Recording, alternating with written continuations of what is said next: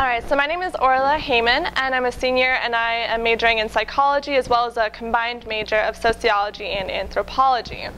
So this summer I spent 11 weeks interning with NARAL Pro-Choice Oregon in Portland, Oregon. So NARAL Pro-Choice Oregon is a small advocacy group, and by advocacy group I mean that they don't provide services, they're not a clinic, but instead they advocate for women's health issues. They're also known as the Oregon Foundation for Reproductive Health, and their mission is to achieve gender equality by ensuring that all women have access to all reproductive health services. So this includes prenatal care, postpartum care, abortion, and contraception as well. So really a holistic look at women's reproductive health. And they strive to achieve this through public education, which is manifested in their Emergency Birth Control Access Project, which I will tell you more about in just a second. They also do political work, so they really promote pro-choice candidates in the area. And they also work to initiate changes in public health policy. And so with the public health policy, they're working on a policy that's called the Well Woman Best Practice Policy, and I will tell you more about that in a minute as well. So the Emergency Birth Control Access Project is a big part of their public education campaign, and this is a big part of what I did while I was there too. So just some background on this project. The goal is to provide women throughout Oregon with access to emergency birth control as well as accurate information regarding emergency birth control. There's a lot of myths and misinformation about emergency birth control.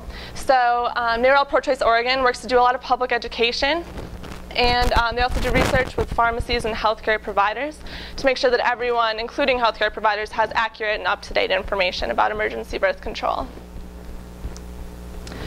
So I did a lot during my internship, but these are kind of three things that I think I contributed most to.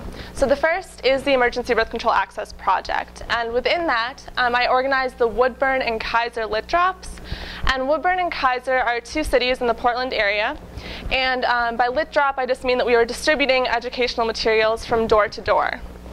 So I organized these lit drops, and part of that was organizing the volunteers. So I did volunteer recruitment, I trained volunteers to do the lit drop, and I was just the general contact person for volunteers if they had any questions about the project that we were doing. And I also worked out all the lit drop logistics. So mapping out the area that we would be doing the lit drop in, I learned to use the VAN database, which basically has all registered voters, and you can find where perhaps like Democratic voters are within a certain area, so you can target a specific area when you're doing these kinds of projects. Coupled with the Emergency Birth Control Access Project, I also did a lot of pharmacy research. And so an example of that is what we called our mystery shopper calls. And these were really fun. You would basically pose as a 17-year-old, and you would call a pharmacy and tell them that you're in need of emergency birth control, but you don't know how it works. Can they tell you about it? So then you ask them a series of questions. What is it? How does it work? Is it the same as an abortion pill? Will my insurance cover it? And if I'm 17, can I still get it? And so based on their responses, they would get a grade. Each pharmacy got a grade, and if they did poorly, then we would send one of our staff members to go give them some updated information about emergency birth control. And if they did well, then we would add that pharmacy to a list of pharmacies that we recommend to women in the area. And finally, I got to help with their policy proposal, which was really exciting. Their policy, like I said before, is called the Well Woman Best Practice Policy. And the idea behind it is to integrate reproductive care into primary care, so that when a woman goes in for a checkup with her doctor, the doctor will ask her, are you planning on getting pregnant in the next year? And if so, then these are the things that you should be doing to make sure that you're ensuring a healthy pregnancy. And if not, these are your birth control options. So with the policy proposal, I did a lot of research trying to find what kind of organizations throughout the country might kind of be sympathetic to what we were doing with the policy. I got to edit a lot of drafts in relation to the policy.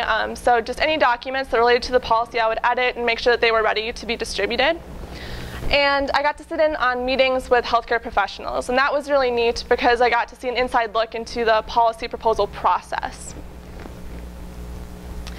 This is just an example of the literature that we were distributing during the lit drops. It just details what emergency birth control is, how it works, where you can get it. And so this is just an example of the kind of information that we were distributing to people within the Portland area. So during my 11 weeks, I learned a lot, but these are kind of two things that were kind of overarching for my experience. The first is I got an experience in nonprofit management. I've been toying around with the idea of starting my own nonprofit organization one day, and so this gave me some insight into what the structure of an organization like this might look like, and it also showed me some of the challenges that I might face, and also some of the strategies that I can use to overcome those challenges. So, for example, this summer I found that pretty much any nonprofit organization, a small nonprofit organization, is going to run into issues with resources. They're always in need of time, money, more staff.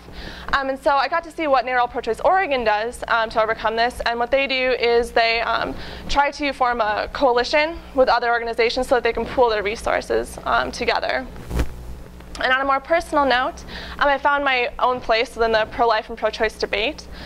To be honest, I was a little bit wary of entering the internship with a pro-choice organization because I wasn't sure where I was within the pro-choice movement. And so this gave me kind of some, I felt better after I finished my internship because I found that they were really focused on public education as well as prevention. And so I felt really good about that. So to conclude, I just want to thank everyone that made my internship possible, including the donation that was made in honor of Oceana Hawn, as well as Tori Barnes-Bruce, my faculty supervisor, and my site supervisor, Gwendy Silver.